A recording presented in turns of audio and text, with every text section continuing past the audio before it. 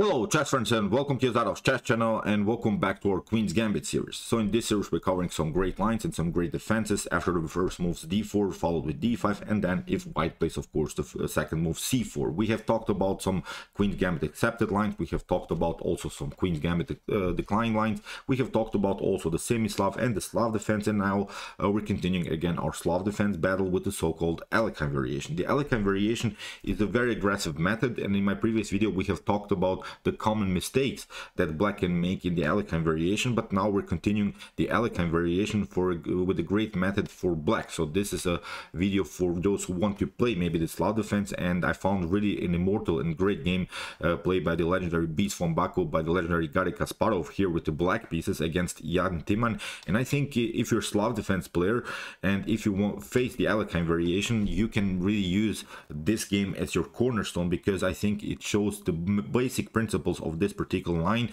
and I think you can use this because the Alekhine variation is a very tricky but also very risky idea of white. So I think there are great lines to beat the Alekhine variation from black's perspective, and I think this is a perfect game, because if you put now this PGN into the new Stockfish 13 engine, it will show you that basically Garry Kasparov played here such an accurate game without inaccuracies, mistakes or blunder. The centi-pawn loss is only 8, so it's really a great perfection by Garry Kasparov. Basically Garry Kasparov plays the best suggested move here by the Stockfish 13 engine. That's why I think you could use this game if you face the Alekhine variation, because it's a beautiful game with some great tactics and with some great counterplay ideas by black. So let's check out now again the Alekhine variation, what are the ideas of the Alekhine variation and how you should counterplay these ideas from black's perspective. So here d4 was played. Nd1 was Garry Kasparov's opponent. He chose of course d4. We have now d5, c4, c6, the Slav defense, knight to f3, knight to f6, and now after the move knight to c3 we have reached this 3 knights variation. We have talked about this 3 knights variation very often now in the Slav defense, and now Garry Kasparov plays I think the best move. I think you should play this move if you face the 3 knights variation in the Slav defense.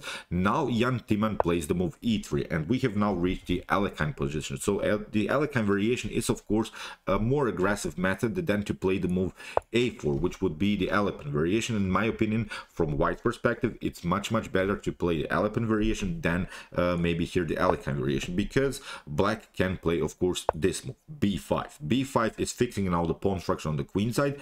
Here Nd1 played the normal idea of the Alekhine variation, the move a4, but in my previous video we have talked about this move. This move knight to d5 was I think the common mistake that black can make in the Alekhine variation, and that's not I think the way how you should play this game from black's perspective.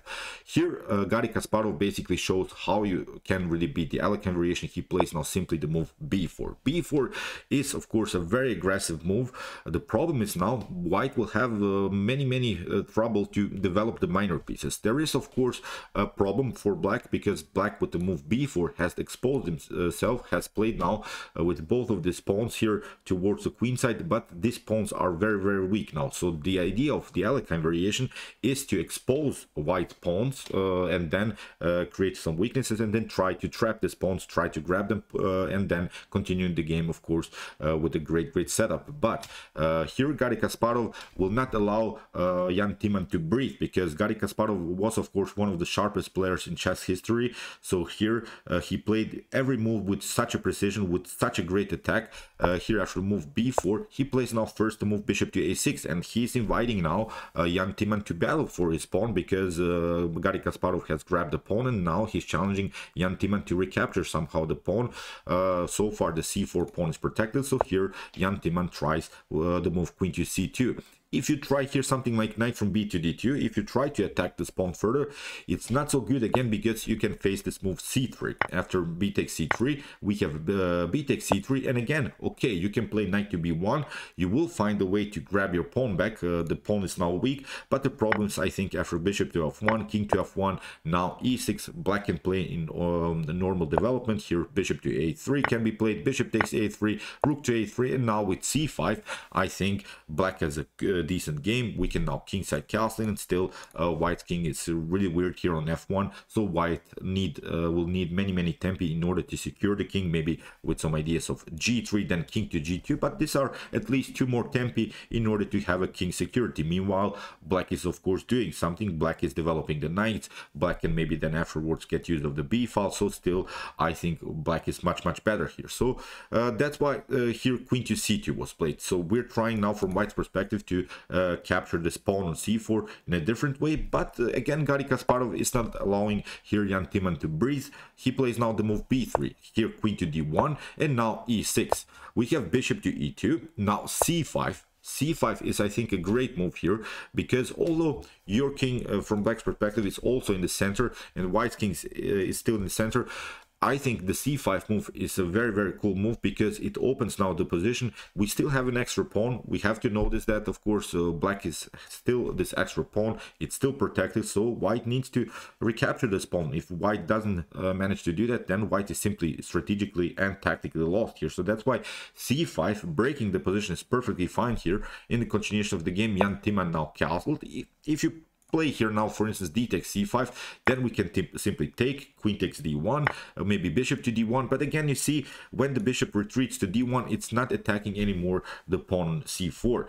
So here we have bishop to c5 maybe as black's possibility. Now after bishop to e2, again we can play normal development here from black's perspective. Knight to c6, maybe again you could try this idea knight to d2 to somehow grab the pawn, but with knight to a5 I think black can hang on to this position. Black can protect this extra pawn, and you see now this bishop's activity is simply bad. The bishop is blocked out by its own knight. Even if you manage to somewhere remove your knight, maybe to f1, knight to g3, still this bishop is blocked out by its own pawn. And you see now black's activity is much better. Both of these bishops very good. Here the knight can be maybe afterwards centralized, but first of course we have to protect our pawn on c4, and then afterwards also maybe this knight could come into the game. I think even in this position queenside castling would be a possibility. Then the rook would be very active here on the d file. So as I said, here it's already a bad position for white, so that's why taking out the pawn here, d takes c5, is simply not a good idea. So as I said, here Garry Kasparov played really a perfect game. Here after the move castling was played by Jan Timman, the Garry Kasparov continues simply the pressure in the center, knight to c6, and here Jan Timman tried knight to e5. It's also a natural idea. We're again attacking this pawn on c4 twice, but again now a perfect move here by Garry Kasparov. We have now the move rook to c8, because if you try now knight takes c4, it's not so good, because you get simply c takes d4, and now you could maybe try this tactic, knight to d6. It seems like a perfect move, but we can simply take bishop takes d6. Maybe you can try here bishop to a6, but here after rook to b8, the pawn on b3 is protected, and you can be the judge of this position. Again, simply the bishop is blocked out by its own pawn. The knight cannot move. That's the main issue, and the problem is now you don't have also good attacking opportunities here with the light bishop. You can maybe try bishop to b5, but this can be protected. If you, for instance, try bishop to b5, then we can, I think, simply play queen to c7, and maybe you could try here to play the move queen to b3, but a6 would be very tricky. After bishop takes c6, here queen to c6, and still this rook is protected. You have to again move the queen somewhere, and I think again after castling, activating the pieces, white is simply strategically lost. So rook to c8 will happen. You have to play again many tempi. Knight to c3 is not a possibility, so basically you have problems how to develop your minor pieces. Black is simply faster. So here in the game, after the move knight to e5, so as I said, it seems so that black can recapture the pawn on c4, but as we said here, Garry Kasparov played the perfect move, rook to c8. We have now knight to a3. Jan Timman is trying now to recapture the pawn on c4 with this knight, but again, Garry Kasparov plays simply a great move, takes now in the center. We have knight to c4. Finally, Jan Timman grabbed the pawn on c4, but now queen to d5. Queen to d5 is a great move, because we have talked about this idea is to centralize your pieces around the square d5. Okay, black has lost now the very important pawn on c4, but the activity again of white's pieces is simply great. The knight on e5 now is hanging here. Jan Timman tried to move bishop to f3, but Garry Kasparov played first knight to e4. We have knight takes c6, we have rook to c6, and now knight to d2. And it seems so that something went wrong here for Garry Kasparov, because the knight is pinned, but of course we have now the opportunity to play the move f5.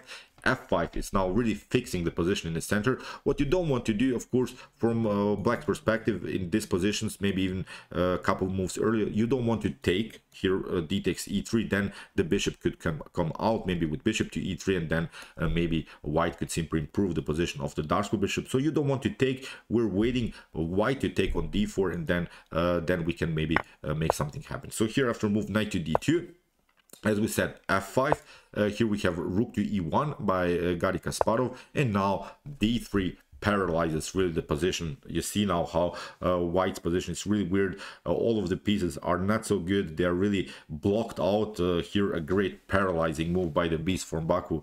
Great setup here. d3 is protecting the whole position. The third rank is simply occupied, although this pawn is weak, but still this bishop now will get very active. And again, I'm pointing out the bishop on c1 of white is again a bad piece. That happens many times for white. If white plays this this Alekhine or this Alekhine variation of the Slav defense, many times white has trouble with the dark square bishop. Here after move d3, knight to b3, okay, Jan Timman has his pawn, but now with the move e5, Garry Kasparov takes away a very important square now for the knight. If the knight would come on d4, then it would be a perfect knight, but now after move e5, you see this central pawn storm that Garry Kasparov has built here. It's simply, I think, too much to handle here for Jan Timman. So bishop to d2, finally trying to get this bishop into the game, but now Garry Kasparov plays simply rook to b6, attacking the knight on b3. Bishop takes e4, we have f takes e4, knight to c1 by Jan Timman, and now rook takes b2. This is a great move. Now again, black is up of whole pawn, and now there is again the problem where to go with your knight, where to go with your rooks, where to go with this bishop. So it's simply again a lost game here for white. So here in the game, bishop to c3 seems like a great idea, but here Garry Kasparov plays, of course, a great counterattack, plays now the move d2. We have rook to f1. If you try, for instance, bishop takes b2, it's not so good. We can simply take queen takes of course e1, the promotion, then queen to e1 has to be played, but now bishop to b4 would be a winning game immediately for black, because where to go with the queen? You don't have a good square. Basically the queen is trapped. Of course, if you take queen takes b4, then queen to d1 is simply checkmate. So that's why it's a bad game here for white. White doesn't have good opportunities to counterplay here after move d2. Here Jan Timman played simply rook to f1, and now Garry Kasparov simply takes bishop to f1. We have bishop takes b2, now bishop to c4 by Garry Kasparov. This pawn is now very annoying, and now Jan Timman tried the move knight to e2. Bishop to b3 by Garry Kasparov. We have knight to c3. Here Jan Timman is also trying to counterattack the queen.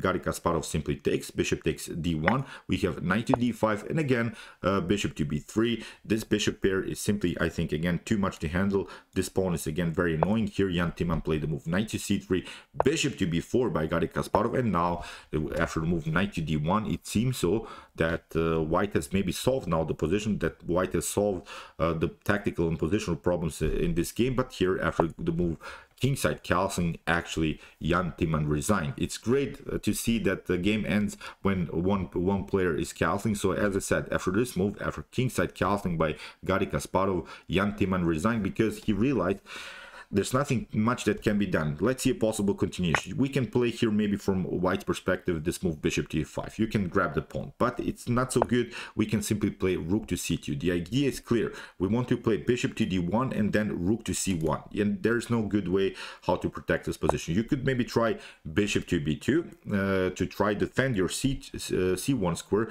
but again it's not so good. We can simply play bishop to d1 after rook to d1. This is now the move that we're first playing. Of course, we're playing rook to c2, attacking the bishop, and wherever the bishop goes, we can simply take, or if bishop to a1 happens, rook to c1 will again happen, and white has to resign this position. So you could maybe try, instead of this idea to take this pawn on e5, you could try maybe to move your king towards the pawn, but again it's not so good. Bishop to c4 will happen, and again you have to retreat, and now we can play bishop to e2, and again we're trying then rook to c8, rook to c2, and as I said, white is simply lost here. So This is a perfect game by Garry Kasparov. As I said, if you put this PGN into this into the new Stockfish 13 engine, it will show you that Garry Kasparov played here a game without inaccuracies, mistakes or blunders. Every move was basically a Stockfish 13 move. Incredible game. It was played in 1998, where of course Garry Kasparov couldn't have the Stockfish 13 engine. So great game here by the beast from Baku. I really love this game. And as I said, if you face the Alekhine variation of the Slav defense, you can use this game by Garry Kasparov as your method how to beat the Alekhine, because in my previous video we have talked about the mistakes that that black can make. But I still think after the move e3, which is now the Alekhine variation, we should proceed here simply with b5. Then after the move a4, try the move b4. Knight to b1 can happen. Bishop to a6. We're protecting first. We're challenging now white. How is white going to recapture the pawn on c4? Queen to c2. Okay, again a new tempo. We're creating spaces. Queen to d1, e6, and then c5. I think is a very important move that you have to recognize, that you have to simply break the position in the center, never allowing here white to have a domination in the center. c5 is breaking the position, and then of course after castling, simply continue our oppression in the center. There are of course sidelines of this particular position. White can play many different lines, but I still think that this setup we can use in order to beat the Alekhine variation. So okay, I hope that you enjoyed this game. I really enjoyed it a lot. Interesting stuff here introduced to us by Garry Kasparov. If you want to study the Slav defense more, you can check out my whole series of the Slav defense. Here's our link. And if you have trouble maybe to play as black, you can choose to follow also my hyper accelerated Dragon Sicilian defense series as a good response to e4. And if you like this content, don't forget to subscribe to my channel. See you soon with some more videos, and chess is the best, of course.